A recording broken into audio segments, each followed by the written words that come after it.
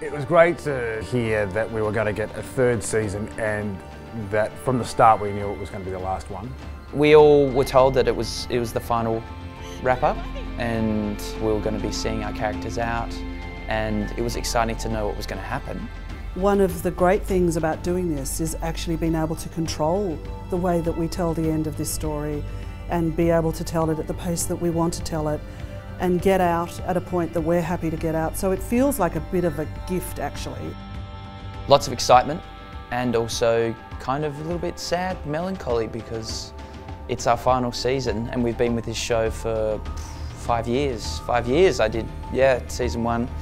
For it to be over feels strange, and I feel like now we'll be in a period of mourning for this world that we've all created and contributed so much love to. Glitch has been a huge part of my life for like 7 years or something, so I'll feel its absence. I know there'll be tears. And a feeling of real sadness that it's over, because we would all look forward to seeing each other.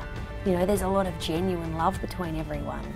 I'm sad that it's finishing, you know, but all good things come to an end, so you get that. I think it coming to an end is obviously really sad for me, but seeing it through has been such an incredible experience that it's hard to be devastated, I suppose. Stories stay with us for that reason, because they do kind of work through us.